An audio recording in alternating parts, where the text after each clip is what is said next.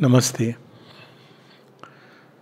A tribute to Sri Aurobindo on the occasion of 4th April.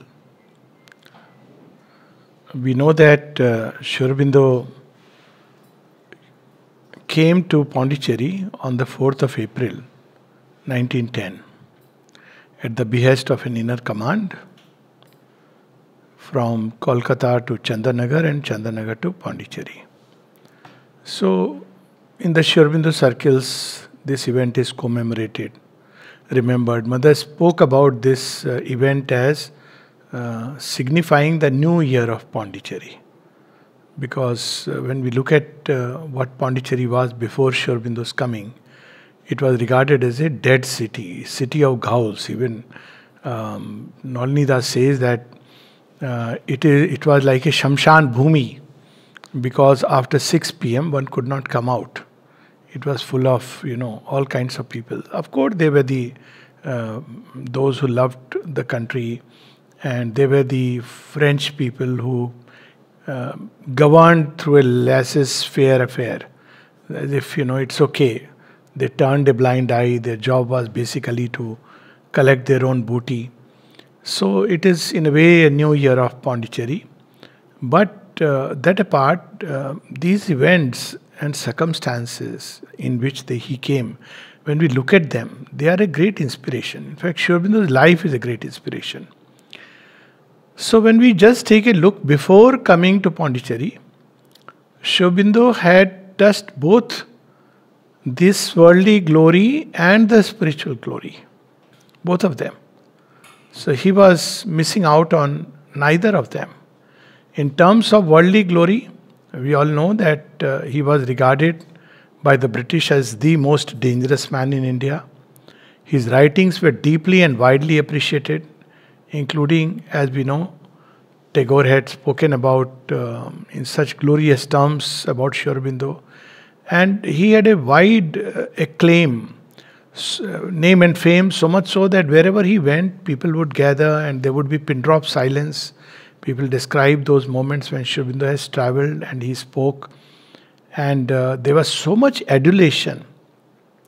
Some of them would regard him as avatar, actually. He was the rising, not just the rising star, the star in the firmament of Indian freedom struggle. He also had other kinds of worldly glory in terms of his accomplishment. He is not another Sadhu Baba, to say the least. He is somebody who has not only studied in Cambridge, but he has cleared the ICS. His poetry is already beginning to be recognized. His first poem, his play, Harmony of Virtues, and even great names in English literature, poetry, they saw in his poetry the seed of a beautiful poet who will emerge, very powerful poet.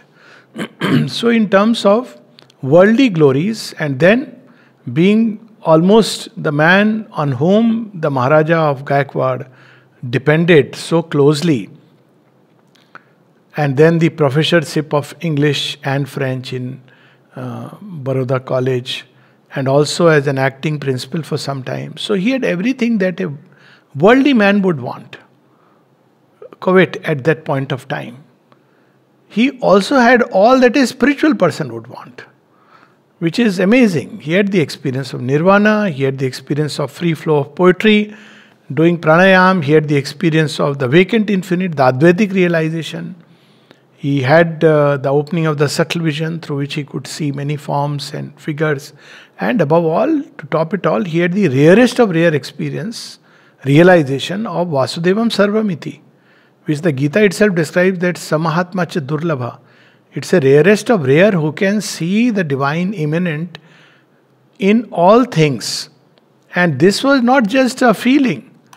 In the bar, in the prison bar, in the book, in the bowl, in the jailers, in human beings, in the cow shed, in the ant, in the tree, in the wall, in the judge, in the lawyer who is pleading on his behalf and the lawyer who is pleading against him. In everyone he saw Vasudeva. And again, the beauty of this experience, these experiences, for a moment we should pause and understand that none of Sri Aurobindo's experiences, spiritual experiences, were in a state of withdrawing from the world. In fact, he writes in one of the letters, since the time I landed on the soil of India, all my experiences have been this worldly as well as otherworldly at the same time. And most of them have come very spontaneously. As soon as he lands up in Apollo Bandar, he has the experience of a deep calm descending upon him.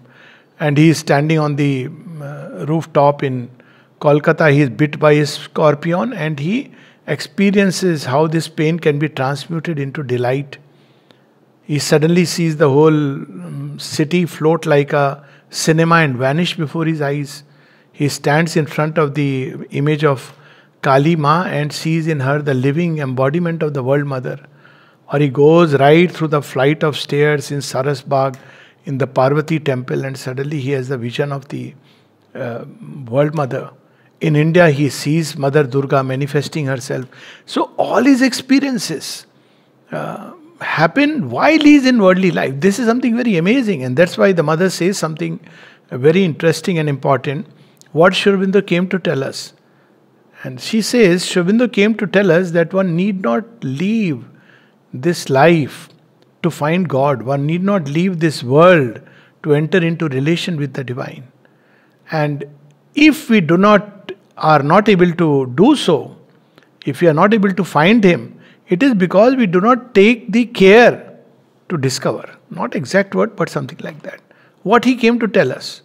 In the thick of the battle, in the midst of not just worldly life, he was married and he's a brahmachari. He confesses that in one of his casual statements. He's supposed to be a suited booted Englishman who has studied in Cambridge, and he sleeps on the floor, wears a dhoti. He's a master in English and a master in Sanskrit. Master, of course, in French and many other languages. So such an accomplished person, with all that this worldly human being could seek, want, desire, covet, and all the spiritual wealth and spiritual experiences and realization that a seeker after spiritual life could ever get, or want, or hope for, all that comes into him. So naturally, so spontaneously. So much so that at one of the places he says that, well, what can I do if Nirvana walked into me without as much as saying, hello, I want to come in. So all this, of course, we understand that there is a whole past preparation, all that is there. But having done all this, what touches me personally most, and especially this departure from Kolkata to Chandanagar to Pondicherry, is what a complete surrender and submission that Sri Aurobindo has towards the divine. He is the divine himself, but as we know that the avatar has to show the way. Avatar doesn't come as a thaumaturge miracle doer. He doesn't come beating drum that I am God, I am God. He has to show the human beings. So much so that in one of those beautiful incidents, Sister Nivedita tells him that, she has heard news about British who have want to now arrest him. Already there was a sedition charge earlier which was dropped off, and then this was, I think, the second one. Then there was a third one also later on. Second one was Alipur jail. And she says, better that you go away. And he says, he pauses for a moment and then he says, who else but you would know better that when someone has surrendered to the Divine Mother, he cannot leave without the orders from the Divine Mother. So I have given myself to her, and I cannot leave based on just worldly considerations. And sure enough, the order comes, the command comes, because he has put such a condition, and he leaves, he goes. At one command, at the literally what is called as the drop of a hat, he vanishes. Without questioning, without asking anything. Such a surrender is so rare, rarest of rare. No mental calculations come in. And then something else which is even more inspiring. And that inspiring thing is about his renunciation. Sri Aurobindo lived in world apparently we understand by renunciation, renouncing things outwardly. He is a married person. He is working in the Maharaja of Baroda's estate, earning a very good salary. And that salary, which was around 750 rupees a month, he leaves it just like that to join the Calcutta National College, where he is hardly getting any amount, and that too slowly dwindles off and stops. No calculations again, absolutely uncalculating. That, in fact, he writes that letter to his wife Nilani Devi that up till now I have lived like a thief. That letter is so touching that I earn so much and I give only 2 annas to God and keep 14 annas to myself. Who could write like that? He was known as Tyagarajan in his circles. So this idea that a sannyasi is a tyagi, which Shri Krishna has corrected in the Gita, Sri Aurobindo is a living embodiment of the Gita. A Jivan Mukta who is living like a complete renunciate, but making no fuss, no pretensions about being renunciate. He is not moving around in any Girva Vastra or this colored dress or that colored dress, chanting Sanskrit slokas, taking lectures on the Gita, or nothing he does. He is participating in the freedom struggle. He is writing letters to his wife, very touching letters. To everybody, he is writing speeches for the Maharaja of Baroda. He is counseling, advising people on the various things. Very few people know the Anushilan Samiti, which ultimately blossomed into RSS. Its seed was sown by Sri Aurobindo. Of course, it has grown in a different way altogether. So that's Anushilan Samiti with the help of Bhagajatin and few others. And there is a very interesting reminiscence, I think it's of Sudhir Sarkar, of time I may be forgetting, that they came to Sri Aurobindo for some counsel. So he would work from behind the scene, and Sri Aurobindo says it was the British government that pulled the curtain away. And when he goes and wants to meet Sri Aurobindo, so Nalnida says that Aurobindo Babu is resting for a while. So he said, I'll wait. And he says, when he comes down, in wherever he was staying, as he comes down and he sees him, he is completely amazed that who is he?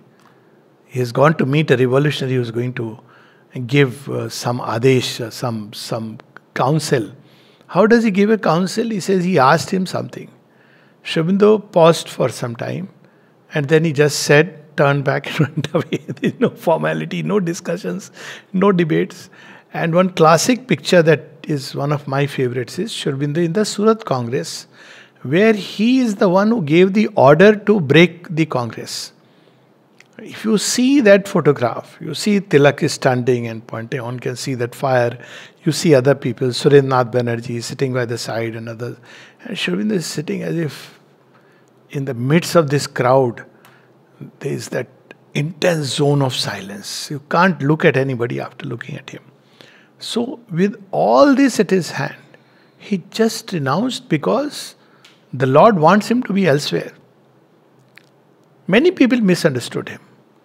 Later on, Sri Aurobindo writes in his letter that I left because already, apart from the Adesh, whatever was required for India to gain independence, all that was already established.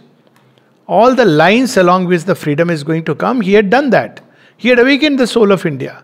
And then he knew that people are not yet ready for what he wants them to be, and therefore time will come in the course of time.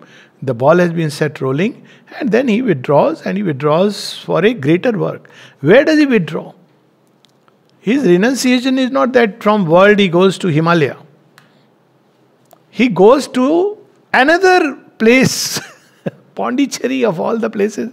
He could have renounced and gone to Himalayas, vanished.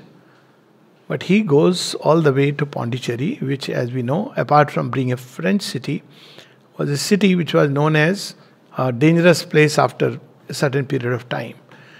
And there also he was engaged with different groups, people who came to meet him. But what he did there was because he plunged into a deep, intense sadhana, not only for redeeming a one human being or a few human beings or some people who would gathered around him, but for the whole earth. And personally to me, this aspect of Sri Aurobindo is the most lovable one. So people who approach Sri Aurobindo with the mind, they say, oh my God, this is so difficult, and this, okay, it is difficult. When somebody asked the mother, when I read Sri Aurobindo, I feel so beautiful, so uplifted. And I wonder, why is it that people are not reading these wonderful jewels and gems? I wish they could read. And this is the impression that many of us feel in the beginning. Why are they not reading? Here is, Amrit, nectar. So the mother's reply is, and then the disciple writes that maybe is it because my thinking is tainted by my devotion to Sri Aurobindo. And the mother writes that who can understand Sri Aurobindo?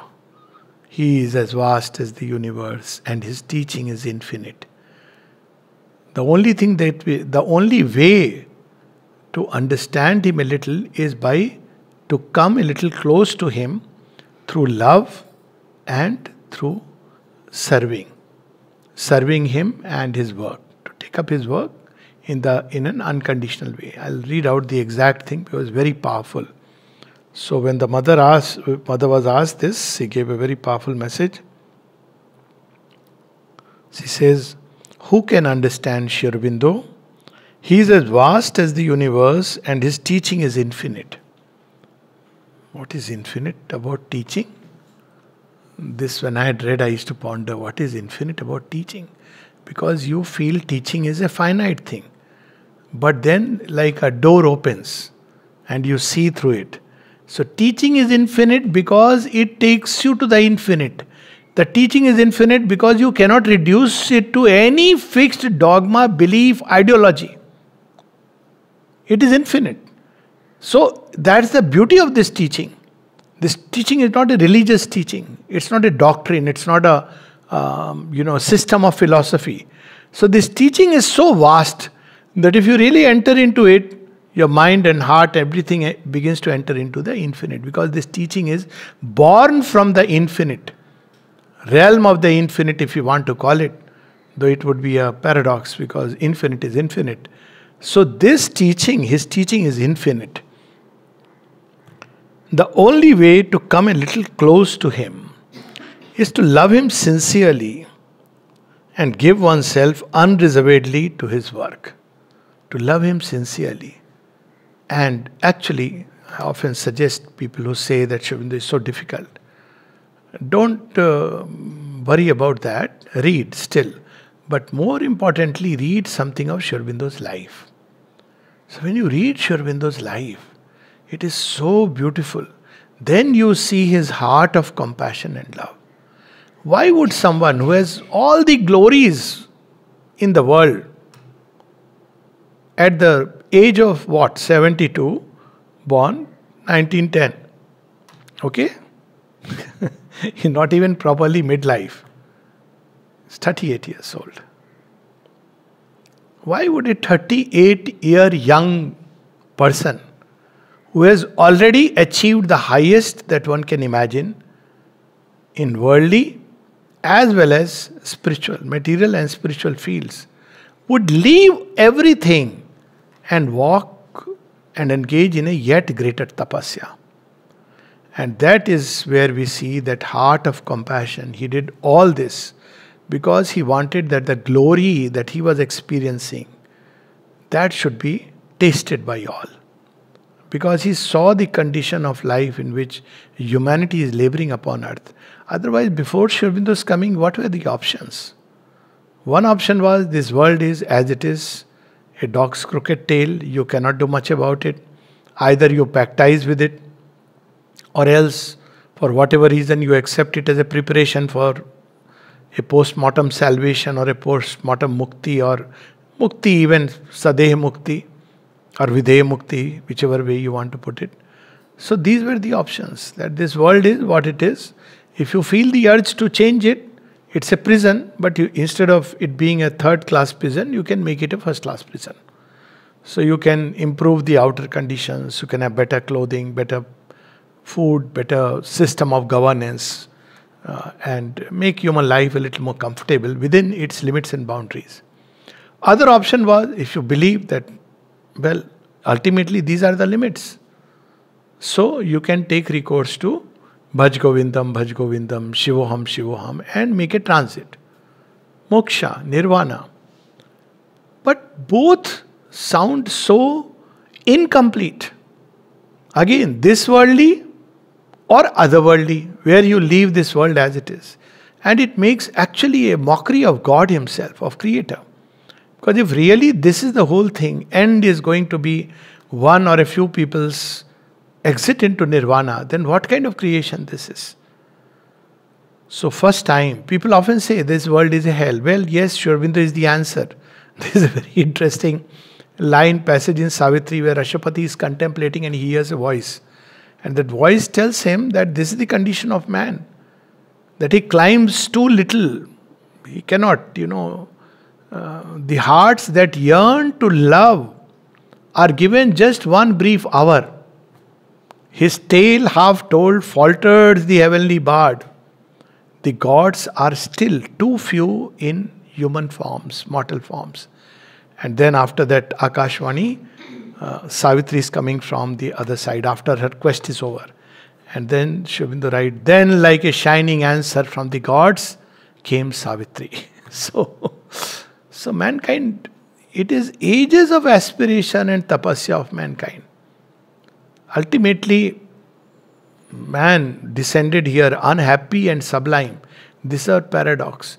So he is the answer to this question.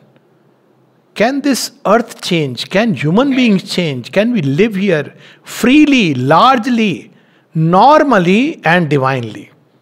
That's how the mother says that what was Sri Krishna's mission? She says Sri Krishna came to teach mankind how to live normally and freely and divinely. Otherwise, invariably you have this, oh no, you have to withdraw from life. So this is the quest that every thinking creature has it. But since there is no answer, he accepts whatever is there. Many people stop believing in God, which is understandable, because if this is the world that the Creator has made, what would be that Creator who has made this hellish nightmare and tells us in the end to just make a transit? So Sri Aurobindo answers this quest of man. It is for man that he is doing the tapasya. He had no reason, personally he needed nothing, neither any worldly gain nor otherworldly gain. He had everything. And he could have even finished by writing all that he had discovered, given a path of yoga to mankind. Okay, this is my discovery, you can be a Jivan Mukt, which itself is a high state. And he could have reiterated the Gita and given to man a new version of the Gita. Because through the Gita, you can be a Jivan Mukt, which he had already realized. So what is the need of giving something else? Because even the Jivan Mukt avastha of the Gita is not enough. You will have few Jivan Muktas here and there, but nature will still be bound, limited by the three gunas. Your soul can be Trigunatit, but nature is still what it is. And as long as nature is what it is, you cannot have a divine life. You cannot live truly as children of God. Or you will live as children of God who have no rights, no power, no knowledge that God has. But you are inwardly free. So that he didn't want. As he says, I didn't want to give my sanction to the old fiasco or put the old wine in a new bottle. He didn't want to repackage. Nowadays there is a lot of trend of repackaging Vedanta, repackaging the Gita, repackaging all of these other things into. But he didn't want to repackage. He wanted to bring something new which can be a permanent cure, permanent answer, permanent solution, permanent remedy to the ills that plague mankind. And that when you see the trail of his journey after 1910, it is amazing. All this tapasya and what conditions. On one side, the British government's sword is still dangling over him. Lures, money, have an ashram in Algeria. At the same time, the spy is still trying to find some way to catch him and deport him to the British territory. All kinds of things. Very little money is available. And yet he is engaged in all this. He could have given the yoga, written nice stuff, maybe living in Pondicherry, given lot of talks to people gathered around him, and that would have been the beautiful, as they call, ending. But Sri Aurobindo did not come to end things. He came to create a new beginning. A new and unprecedented beginning. And for that he was engaged in bringing a new yoga for earth and man, through which mankind will cross ultimately the borders of ignorance, not an individual or a few devotees or disciples, but mankind as a whole, and create a new race. And this new race, superhumanity of tomorrow or the divine being of tomorrow, call it by whatever name, that's not so important, the supramental being, it will reset the balance of earth which has been destroyed by man, the mental being. So what man has done, a lot of damage. We don't need to really discuss that. And he continues to do that. Man has not only destroyed the outer nature, material nature. That would be something, because you can say, you cut trees, you can plant trees. In the course of developing certain things, you have to pay a certain price. Man has destroyed or tried to destroy divine nature, which of all things is not only most dangerous, it's an impossible thing. So when Ravana was destroying Yajnavedis, what was he doing? It was not just few rishis or something. He didn't want that there should be any god except his kind, the asuras, should rule this earth. And we see even today, I was talking about this ideologies which try to destroy all hope of greatness, nobility, etc. in man. So when people mock at, there have been universities, even Pondicherry University recently, they had a mockery of Ramayana. Or in JNU when they mocked Durga. It's not about religion, they don't understand. What does Durga stand for? Durga stands for the strong, beautiful woman. It's glorious womanhood. When you do this, you are basically destroying the feminine potential and power, taking away this hope from mankind. At least my problem of these people is that it's not about religion, this religion or that religion. What does Durga stand for? What does Rama stand for? Rama stands for the glorious manhood of Aryavarta, where strength, wisdom, love, charity, compassion, all of them come together in a single human being. He is a friend to the friend. He cares for everybody, from the animal to the bird to the even the Rakshasa and Asura, when they come to him and surrender. And you destroy that ideal. What do you replace it with? You replace it with all that is low and ugly and vulgar. This is the problem. Problem is not, it should not be seen only through the religious lens. There are a lot of people who may not believe, that's okay. But we should know what it stands for. So Sri Aurobindo restores all that. This is what is called restoring the dharma. That's how it is put. Yada yada hi dharmasya glani bhavati bharata abhyutthanam dharmasya tadatman srijamaham. So he restores the lost balance which man has done by his so-called mind, of which he is so arrogantly proud of. Of course, there have been yogis who have been in their own way doing it, but the balance of life itself, it's not just few yogis finding the way. They don't restore the balance of life. They find a way through which the soul can escape. Balance of life means every field of life, the balance should be reset. Reset. There should be, imagine a program through which you say, reset the balance. Material nature, balance is reset. Emotional imbalances, the balance is reset. Intellectual lopsided thinking, perverted thinking, all this is reset. Life, lost in the tracts and mazes of all kinds of pursuits, reset. So that life rises loftier, higher, mightier, towards vast horizons. Body, such a slave to disease, death, imperfection, incapacity. Up till animal life, it's so interesting. The body is able to regenerate itself. See how many kinds of balances we have upset.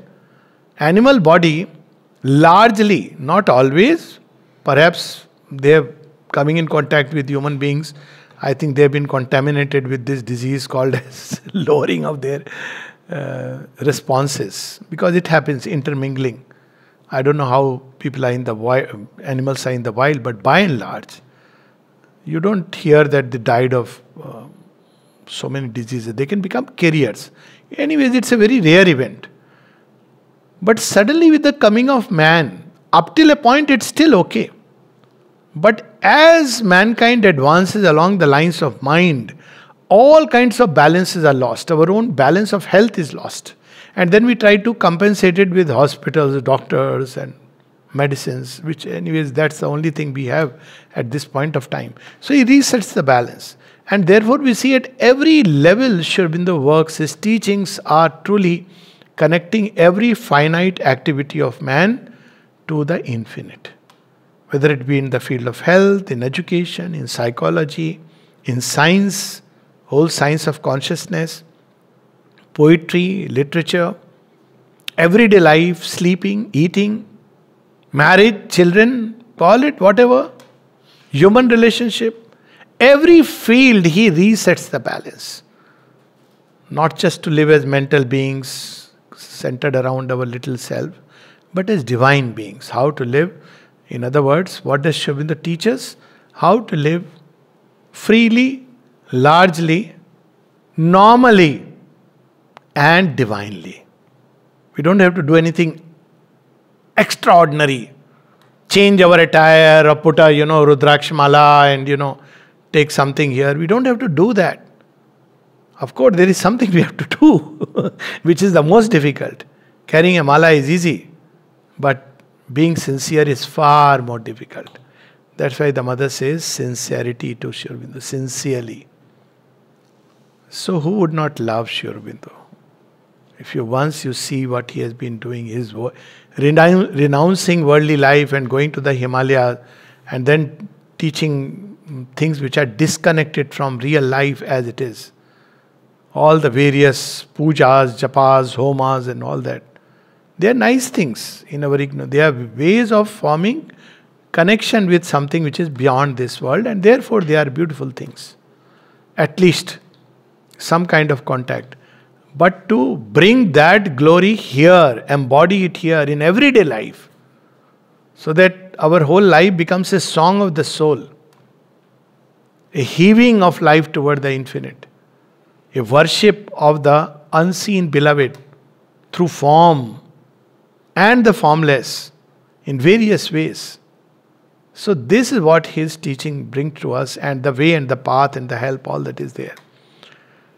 And then you see that this renunciation, and with all that power and glory, it's not a joke. At 38, all that Sri Aurobindo had realized and the power that he had gathered in himself. And yet when you see the perfect gentle manliness, never a harsh word. Never. Either in his verbal speech, at one place Sri Aurobindo says, anger has always been foreign to me. And once it is described that in the Alipur jail when someone pushed him, Sri Aurobindo just looked at him. He says only 2 occasions. He just looked at him. And the jailer ran away. Oh, he has gone mad, he has gone mad. What are these eyes? I can't, he couldn't bear it. And another time was when somebody was shouting something against the mother. And Sri Aurobindo comes on the threshold of the room and simply said, who is that? And there was a pin drop silence. And then when he came to know that the soup ceremony people are saying that it is unhygienic, he asked mother to stop it, and he said under his breath, brutes, brutes, under his breath. Never a harsh word, never an unkind word. What a forgiveness. Oh, death for a few stones. Somebody who is trying to harm him. But the same one has fought and demolished the British Empire. Actually, it is because of all that he had put into it. He capacity to destroy a British Empire, and that process continues. And that ability to turn the tide of the Second World War. What a power. And with all that, when he is so gentlemanly, I suppose this letter has to be posted. Everybody wants to take it. But he is like that. Everybody's feelings he would care for. All could approach him. That's how he wrote that. Okay, people say he was not accessible for darshan. Yes, he didn't need. You don't need that. He said regarding darshan, if I gave darshan more often, people will not be able to assimilate it. So that was because he was engaged in a permanent remedy. But he was accessible through letters. Look at the gentlemanliness. I can say, I have seen people, if you ask the same thing, even parent and child, when parents grow old and ask their child same question and again, sometimes they become demented and ask. Children get so annoyed and angry. People are asking Sri Aurobindo same question with a little twist here, little twist there. Same person, mind you. And he's writing reams after reams of answers. Thanks to them, of course, today we have such wealth. But he's not, I have told you, read my letter. Didn't you read? Why don't you read all my volumes? Why are you asking me again and again? Don't you know how important work I am engaged in? Only once he says this. What does he say? He says, I am not able to get time for my main work. Once he said, very passingly. What was his main work? Of course, the supramental manifestation. And in terms of writing, Savitri. He says, it's my most important work. And so when Savitri is over, he says, it is finished. And Nirodha says, but book of death we have to revise. And he says, that we'll see later. It's like as if it is not important. So that kind of gentlemanliness that he is not refusing anyone. No, you don't. And people would complain after 2 days if the reply has not come. Sir, I thought that Sunday you will have time to reply. For sure, there was no Sunday. No Sunday.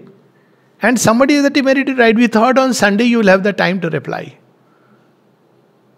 And Sri Aurobindo, without his usual gentlemanliness, he simply says, if you were to see the burden of correspondence in which my nose is buried, even the heart of a hard, this stone-like disciple like you would melt. He says, if you only saw the correspondence and the kind of work I am engaged in, you would not doubt about the avatarhood. On the typewriter, sitting and writing, sometimes I feel so silly. Some people say, somebody needs a secretary or somebody to help. I say, our Lord has set such a high yardstick. He never asked for anybody. It's only after the fracture of the leg that people came. And what kind of service? And basically it was the mother who looked after him. That's a different story altogether. Amazing story. So when we look at Sri Aurobindo and his gentlemanliness and cheerfulness, something which is so fascinating, even in the thick of things, when his leg after the fracture, and he is supposed to maintain a certain posture, and suddenly when he comes to know, mother is coming, mother is coming. So they are all sitting nicely as if like, in a classroom, children are sitting. And then when the doctor comes and he asks him questions, and the way he replies so sweetly, hanging the legs, asking them, okay, tell me what exercise I have to do, like a baby. That cheerfulness all through you see in Sri Aurobindo. There are only 3 occasions, or rather 2, when he looked a little grave. One is, otherwise carrying the burden on his shoulders of humanity. Tapasya.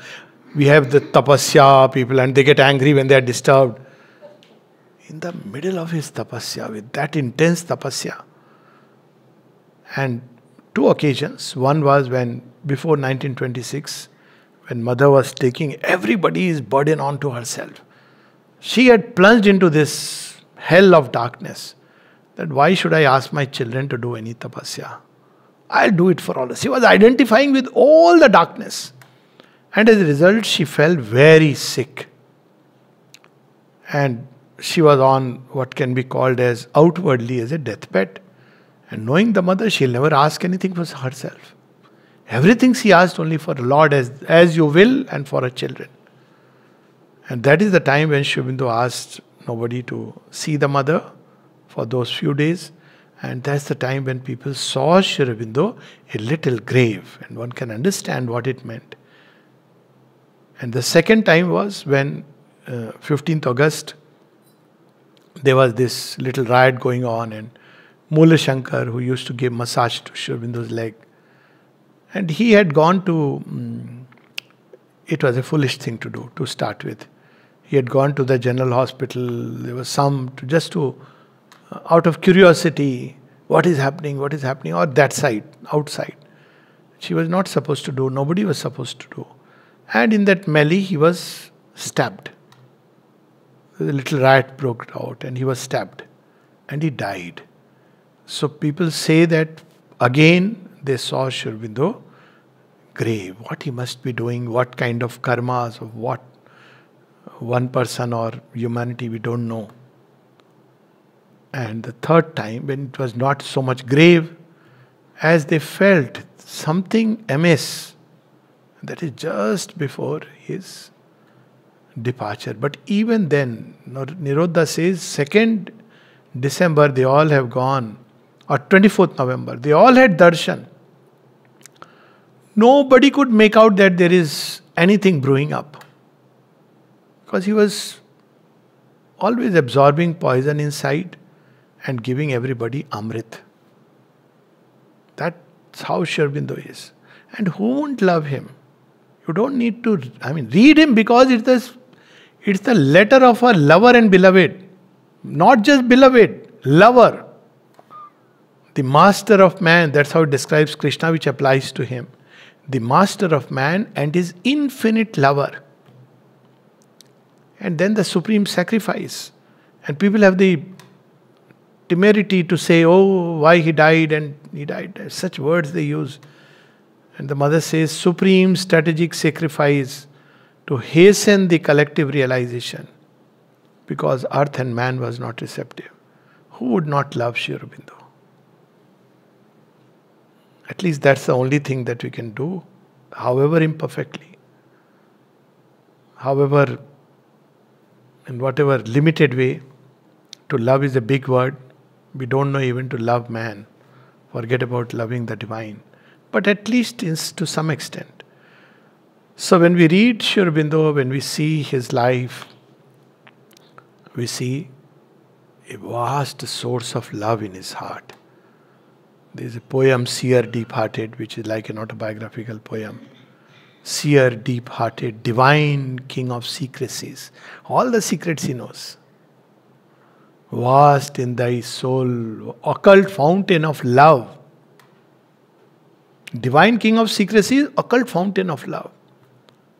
Vast in thy soul was a tide washing the coasts of heaven. White star scripts of the gods, born from the thoughts broke, burning and bare, crossing the human night. White star scripts of the gods, born from the presses of light. Because we are not privy to God's plan and what's brewing up. He goes there, brings it and gives to man. Page by page to the dim children of earth were given. That is Sri Aurobindo, and so much more. Words cannot describe, but just let me close with an incident recounted by the mother. What kind of power Sri Aurobindo embodies. And you see constantly in 71 when the disciple asks, where is Sri Aurobindo and what is he doing? He says, oh, he is like a golden force pressing upon earth. His power has increased so much more after his physical withdrawal. He says earlier people used to complain that he has not responded, though I know he responded. Sometimes it was by letters, sometimes silently. But now, nothing. You just go to the samadhi and you say, just like you are approaching me, she tells the disciple. You go to the samadhi and tell him, he hears. Now he is hearing everybody simultaneously. That is the Vishwarupa of Sri Krishna.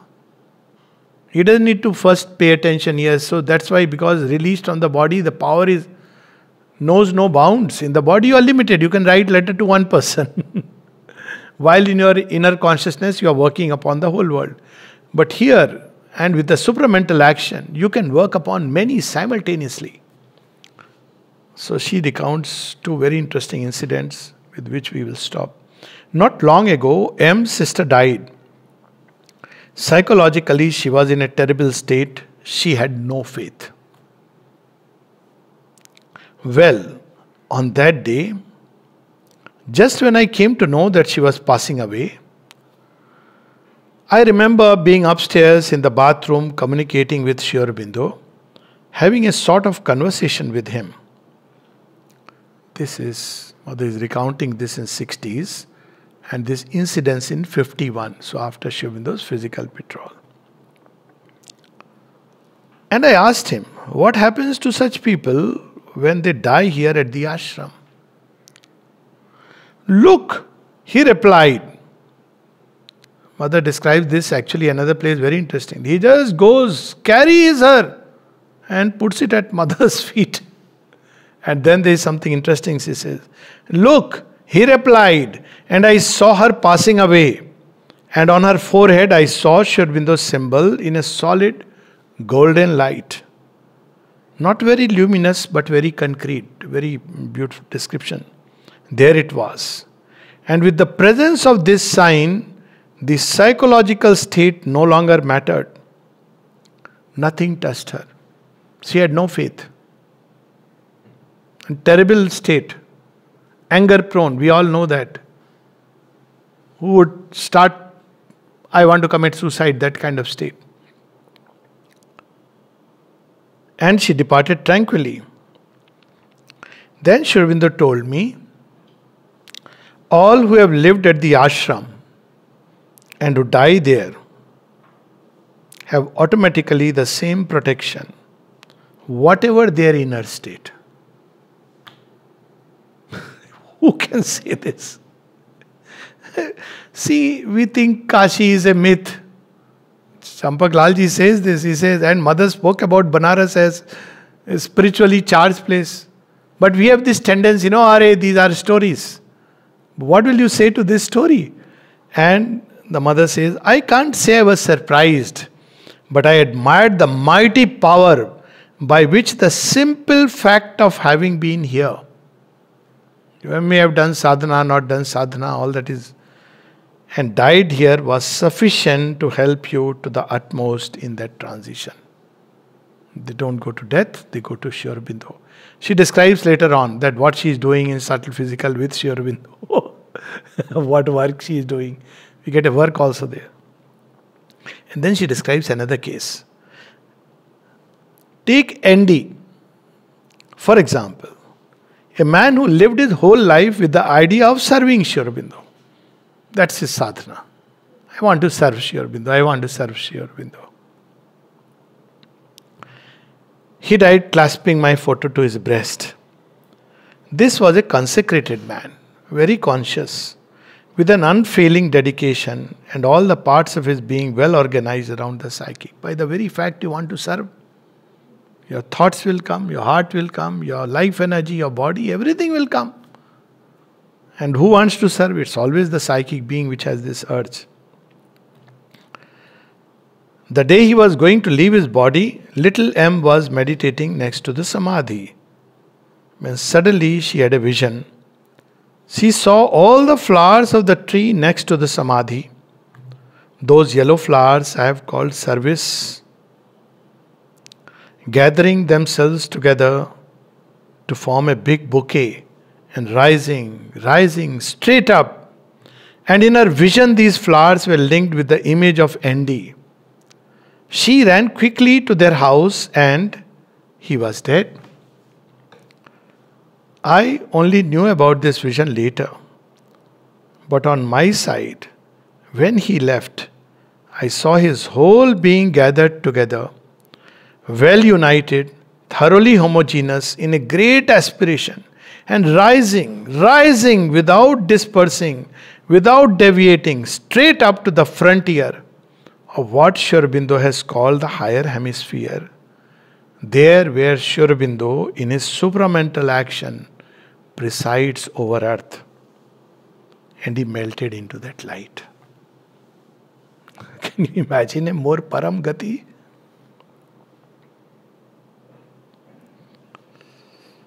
And one last very interesting thing. Sri Aurobindo's world in the subtle physical. Have I told you, it's the same conversation which continues. Have I told you about the experience I had the day I suddenly found myself in Sri Aurobindo's home in the subtle physical? Well, it's as if I took a step and entered a far more concrete world than the physical. Mark the words, far more concrete world than the physical. It changes our understanding. Mother once said that Sri Aurobindo is constantly with us in the subtle physical, and we can see him if we have this subtle vision and if he chooses to manifest himself. Now, why she uses the word more concrete, that also she describes. More concrete because things contain more truth. So our whole idea of concrete and subtle changes. I spent a good while there with Sri Aurobindo, and then when it was over, I took another step and I found myself back here, slightly dumbfounded. It took me quite some time to regain my bearings here, because it was this world that seemed unreal to me, not the other. But it's simply that you take a step and you enter another room, and when you live in your soul, there is a continuity, because the soul remembers. It keeps the whole memory, meaning thereby many of us go, but we don't remember. Because that continuity, we have gaps in consciousness. So when we come across, we forget. Sometimes, of course, you can remember. It remembers all occurrences, even outer occurrences. All the outer movements it has been associated with. So it's a continuous, uninterrupted movement here and there, from one room to another, from one house to another, from one life to another. So Sri Aurobindo has literally created not only this here, Pondicherry, that power, mighty power, with which whoever lives, regardless of their state of consciousness, whoever lives at the ashram and, even without faith, without anything, straight away is taken up by him. Death cannot come, it cannot touch. And he has also created what I would call as a Sri Aurobindo Dham, right next to this physical world, where the new creation is being shaped, formed, so that when mankind here, by and large, is ready, it has to just precipitate itself. What is called in computer languages, upgrading or downloading the software. It's getting ready, and Mother speaks about it, the contents of the subtle physics. Everything is getting ready because it's far more easier there to do it. And then when things are ready here, it will just precipitate itself, and we'll see, as she has described, it will happen magically, and beauty conquered the resisting world. Because once man is ready to receive, there things are waiting, and it precipitates itself. To such a Sri Aurobindo, what can one say? No salutation is, no gratitude can ever be enough. All that I can say is, love Sri Aurobindo, love the Mother. And if we can do it in all sincerity, that's more than enough. Just taking his name is more than enough. Just a few lines. Sri Aurobindo, Nami Anando. Sri Aurobindo, Nami Anando, Jogi Rajo, Namo Namo. Meera Mata Jagat Dhrata, Meera Mata Jagat Dhrata, Karunamoyi Namo Namo, Jogi Rajo Namo Namo, Sri Aurobindo name anando Jogi Rajo Namo Namo Ma.